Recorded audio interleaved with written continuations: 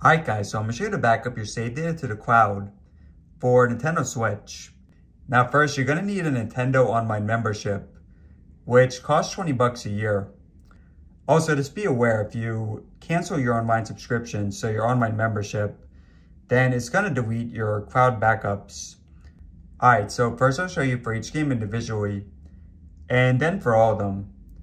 So for one game at a time, just press either plus or minus, and then go to Save Data Cloud. And so you guys see for your user, just press on it. And for me, it says this stuff is already backed up. Actually, you can't even press on this stuff because it's already backed up. Now, if you want more options, I'll show you in a second. But yeah, so this is backup save data and download save data and view details. So on the right side here, it says it's been backed up to the cloud, and also just have my console save data, both of them at the same time. And it also says backed up.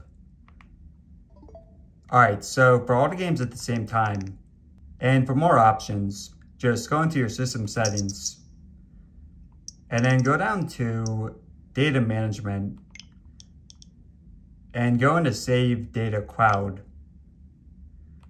and select your user. All right, so from here we have a list of all the backups. So some stuff can't, of course, like demos, can't back that up. And there are a few games like Splatoon 2 that you're not able to. But for most stuff you can. And if you want more options here, then go into your settings.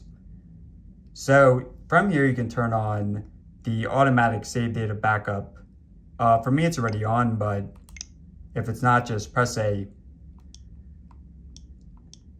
And you can delete it or go into advanced.